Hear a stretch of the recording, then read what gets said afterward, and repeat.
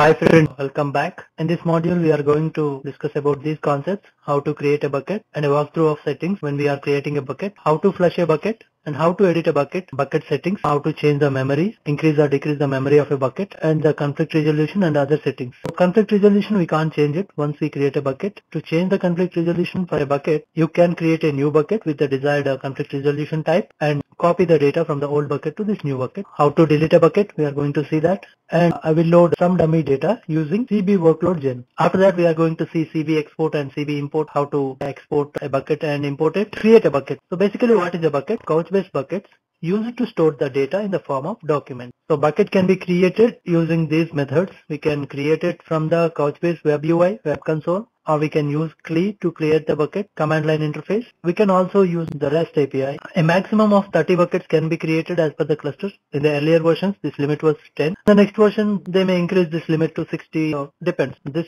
will be always changing from the version to version. This is the command to create the bucket using a command line interface.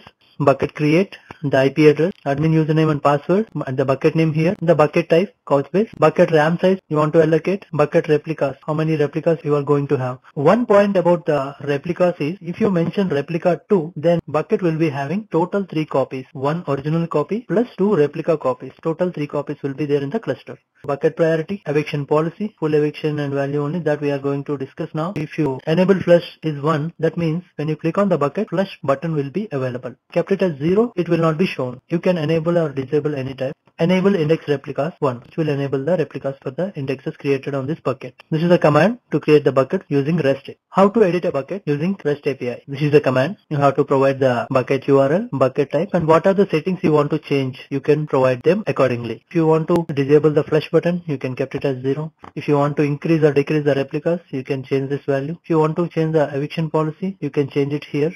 Loading dummy data. The CB workload gen tool is useful to test the Couchbase cluster as well to generate dummy data set. You can do performance tests, some stress testing, you can use this.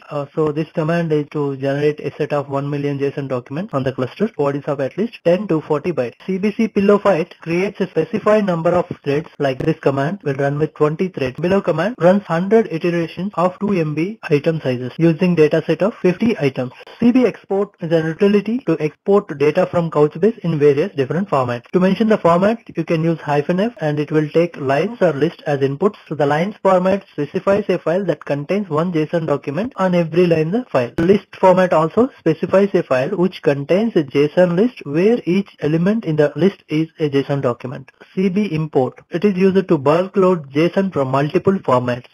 -g, which is a key generation pattern. Suppose you see this JSON file, it is holding documents with name and age. So when we are importing this data, we are using a key containing the name field and the UUID. So these are the topics covered in this video. So this is theoretical part I have covered. In the next video, I'll be covering the practical demo for all these concepts.